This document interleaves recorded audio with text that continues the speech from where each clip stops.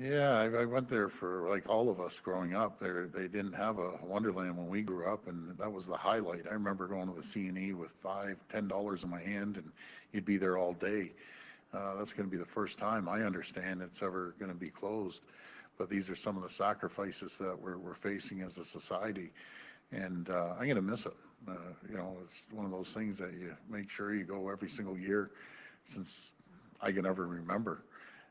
So it's really going to be missed, and especially the kids that have been going there for years. You know, especially our age group. You know, the baby boomers. We all grew up there. We'd go down there, and those are the days that remember you'd be able to hop on the bus and go to the Dufferin Gates and get off with a bunch of friends. You didn't have to worry about anything. Your parents would let you go down there, and we had so much fun. We'd get there in the morning, we wouldn't come back till late at night, and again with $5 or $10 in your pocket. But you know, I loved. You remember those dollar spaghettis there? You used to have the dollar spaghettis or the double bubbles, and he used to be able to survive for quite some time. I think the spaghetti was 25 cents, and you'd be able to play the games and rides. Here I go reliving but it's something part of our culture here. It's part of our heritage going back over 100 years. So I'm going to miss it.